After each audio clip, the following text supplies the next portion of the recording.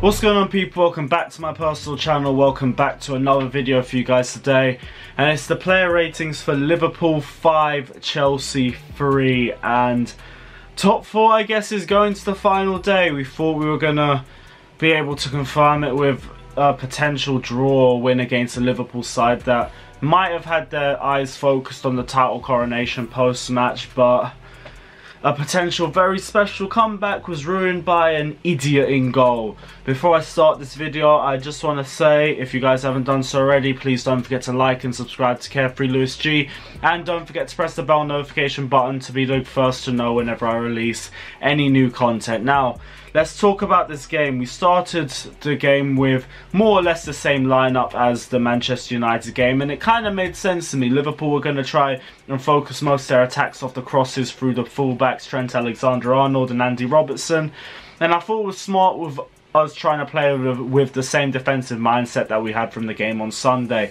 The only real changes were Kepa was put in goal, which obviously had an impact on the game, as we know. And bar that, I don't really think there wasn't much change in the lineup. It was the same back five, same pivot of Jorginho and Kovacic and William Mount and Giroud up front. Now, a lot of people are going to look at this and they're going to say the first big problem with today was that we didn't start Christian Pulisic, and I get it, William looked tired where he looked out of it, but I still get that William's been in brilliant form since we've come back from lockdown, and I kind of get keeping him on for the first 45 minutes. I get Pulisic's impact when he came onto the field was immense, but that could have been part of the tactics as well. Bring him on later on into the game where he's the freshest player on the pitch. Look what he did when he first came onto the pitch, and he beat 3 man out of nothing and set up the goal for Tammy Abraham. The first half looked pretty even, to be fair. I felt both teams were... It was neck and neck. Either team could have had the first goal, and the first goal came out of William getting caught in possession and caught in the Liverpool press, which we all know is really hard to get out of. You cannot underestimate the Liverpool press, and Keita smashed in a brilliant goal for 1-0. That looked a bit tough at that point, but we could still work with it from then. Then we get a free kick for something that I think is complete BS. And Sammy said that it was a free kick, but I still think it's soft as hell. And it wouldn't have been called if it was us. But it happened to be Liverpool, the media darlings as per usual, and they got the free kick. And fucking Kepa did fuck all. He just stood there. He just stood there and let the ball go past. Look, I get it. If you got low confidence, I get it. But bruv, try. Everything is about effort. If you try, then no one is going to hate you too much. But if you're just going to stand there and just watch the ball go past you, what's the point? You might as well have a hologram in goal. Seriously, second goal could have been avoided. Even if the foul wasn't there, the second goal could have been avoided if you just jumped for it. Third goal was just another defensive lapse as per usual. When it comes to a set piece, it was just so amateur, if I'm being honest. Reece James, I don't really blame him for getting caught up in the rebound. He flinched a little bit when Wijnaldum didn't, and he used that split second to get the ball and smash it past Kepa for 3-0. Not that it's been so hard recently, but it is what it is. And at that point, it looks like his game's set and match unless we can pull a game out. And then Olivier Giroud comes out of nowhere with hope. Gets the ball in just before the stroke of half time, and it's been a trait for him recently. He did that against Manchester United, he did that against Watford as well. I feel like he's done that in another game as well. I can't really remember it right now. It's not really the focus in my head, but 3-1, there's hope. There is hope. Then second half comes in, and straight out of nowhere we have to give Roberto Firmino his first league goal in Anfield in over a year, because we love breaking players' ducks. It just is what it is. At that point, it does look like game set and match, but then Lampard pulls out his plan B, brings on Tammy Abraham, Callum Hudson-Odoi and Christian Pulisic, 3 players who had amazing performances when they came off the bench.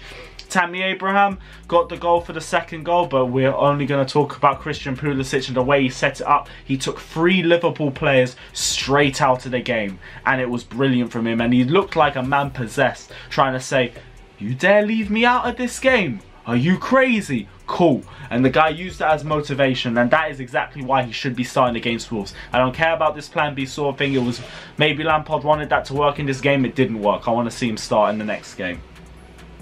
We then pull it back to 4-3 with what was it? it was a great bit of composure from Christian Pulisic for the third goal, and I like how Tammy Abraham was able to take both Van Dijk and Gomez out at the same time with just challenging for the ball. Set up nicely for Christian Pulisic. I think Hudson-Odoi was involved in the goal as well. I'm not so sure. I can't remember for the life of me. But at that point, it looks optimistic, and we look like we're on the way back to some brilliant comeback. Liverpool fans are getting too hyped up. They're already putting fireworks out in front of the Kop end, and we're sitting there like, if we can get a comeback, and if we can just humble them before they lift the title, we might even ruin the whole trophy parade for them. And then what happens? T-Rex arms happens. Another ball comes in out of nowhere. Guy tries to save it, and hologram arms just can't save it, and it just goes into back of the net for 5-3 for Alex Oxlade-Chamberlain, and the game is done. The game is finished, and it's so frustrating because I really think we could have come back. I really do think momentum was on Chelsea's side, and we could have at least snuck out there with a draw. But the team was working together, and the goalkeeper let us down. I've tried to defend Kepa so much this season, but he don't look like his head's in it. That entire game just looked like a guy who was devoid of confidence, didn't really want to push himself. I mean, that set piece in the last couple minutes where Kepa just stood there out of nowhere. Rudiger as well was left Van Dijk out of nowhere. But you notice how 5 or 6 of the players are all shouting at Kepa. The confidence and the belief just isn't there. And I said how what was it? Was it the West Ham game just might have completely changed our transfer direction, made us look like we need to focus more on the defender. We need to look at our goalkeeper, man. I really want to see Kepa work, and I don't know, maybe the optimist in me still thinks it can work, but the Kepa agenda has taken such a huge beating this season. I'm sitting here just like, what's even the point? Really, what is the point? I'm sitting here defending a guy who don't even believe in himself. You need to be able to believe in yourself. You need to have the effort. And if you ain't got that, then how would you expect anyone else to believe in you? But the good thing is, top 4 is still in our hands, I guess, if we can just beat Wolves. I don't even know who we start with in goal, because I don't know if Caballero is any better. I think Caballero is just as rash as Kepa, but the floor is literally the standard right now, so I don't know. Let's just go straight into the player ratings. We're gonna start in goal with Kepa, 0. No, I'll give him a 1. His distribution was a bit better. I'm gonna give him a 0. He cost us the game, straight up cost us the game. If he had stronger arms to it, if he had the balls to go for the Trent free kick, it might have been a different game. But I just need conviction and belief in yourself, and we didn't see that today, so 0 for Kepa. I don't care, 0.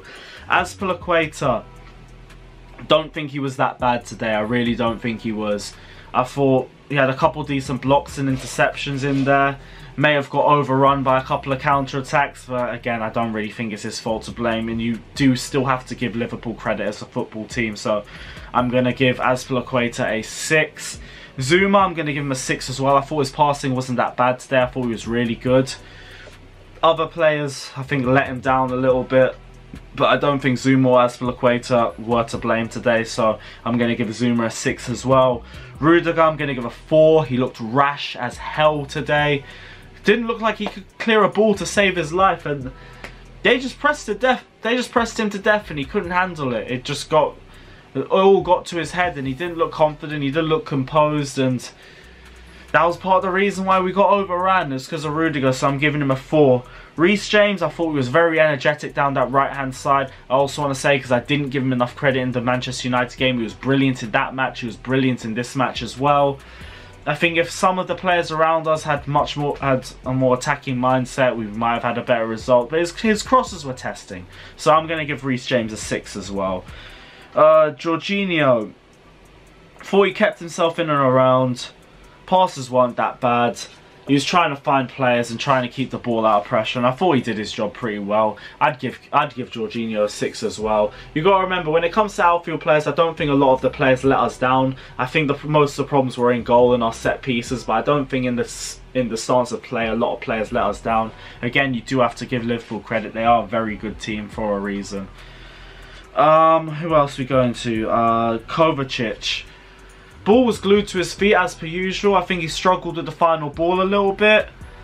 I do also think there wasn't really a lot of options for him going forward. Liverpool's defensive shape was very strong. I'd say Jorginho's the better player, but I don't think Kovacic was that bad. I think I'll actually give him a 5.5. I don't think he was that bad today. Alonso, decent in the first half, but just faded away in the second half, and he just lost all confidence in himself. Half the time he was just passing sideways or backwards, and he was just killing the attack.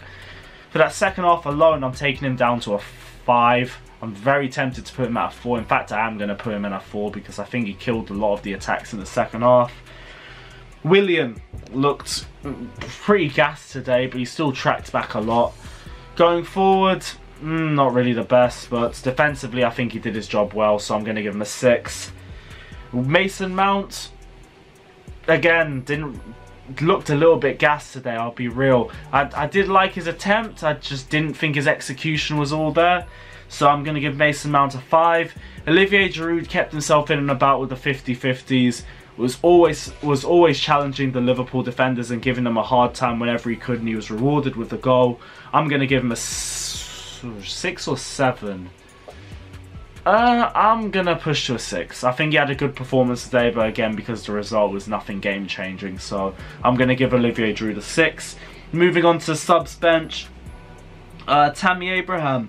I'm going to give him a 6 as well because of the second goal and because of his contribution to the third goal as well, because he was the one that took Virgil van Dijk and Joe Gomez out of the game single-handedly. I think he kept himself in and about the game, and he had impact and influence, which is what we wanted to see more of, and he didn't look that confident in recent games. He looked a lot more confident today, and that early goal would have done a lot to build that confidence, but he still built on it. We didn't see him build on it in the Crystal Palace game, we saw him build on it today, so I'm happy with his performance.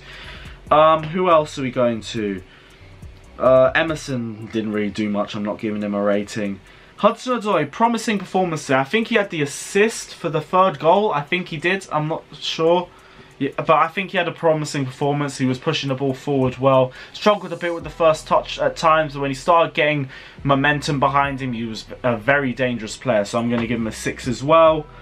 Pulisic, 8, straight up, and he's our best player when he came on. For the first goal, just by himself, for setting up Tammy Abrahams, then the second goal to wrap it up, and he will be so fuming with the way Kepa and Alonso and Rudiger let him down today. Yeah, Pulisic gets an 8, and I think that's the end of the player ratings. So guys, let me know if you agree or disagree with any of the player ratings down in the comment section below. Let me know if you still think we can get top 4. Let me know if you think we've kind of bottled it. Just let me know your thoughts down in the comment section below. I was hoping we'd try and pull a draw out of this, but that ain't happening, so at least I'm going to go smoke a draw. So like, subscribe, take care, and peace.